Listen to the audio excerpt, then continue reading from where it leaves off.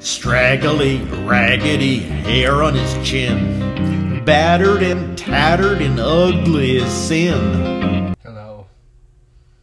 It is a sad day because my beard that you see that has grown and I would say is so beautiful is gonna go. It doesn't have to, but it will make life easier. Why? Visa. I have to go and get a short-term visa because my long-term visa is in here.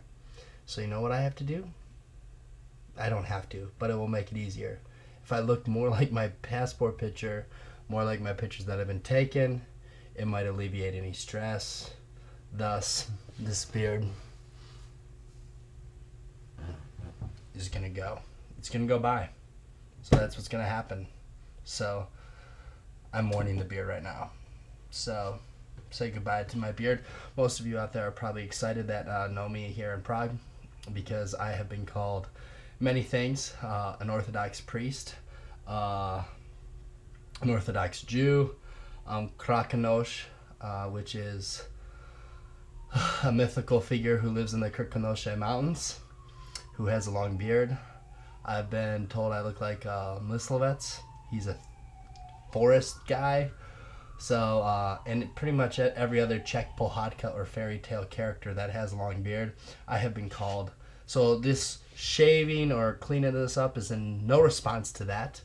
It's to make my life easier as I go to these embassies to hopefully get this visa. So, sad story, sad day. He never had his whiskers sheared. He's the man with the weird beard. It ain't black, it ain't white, it ain't short, it ain't long, it ain't right. It's the craziest garden of hair. 7 robins living there.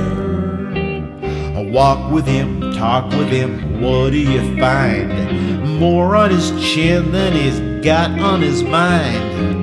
And that's the story that I hear about the man with the weird beard.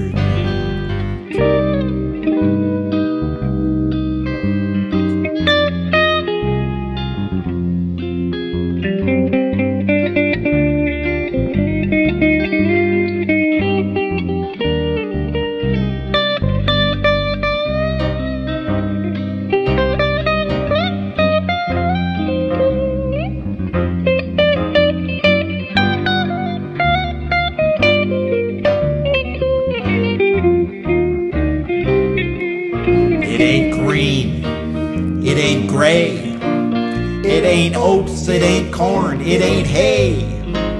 It's a jungle that hangs from his ears. He ain't seen his feet in years. Look at him, dressed at his best, wearing a beaver instead of a vest. You ain't lived until you've heard about the man with the weird, the man with the weird, the man with the weird beard.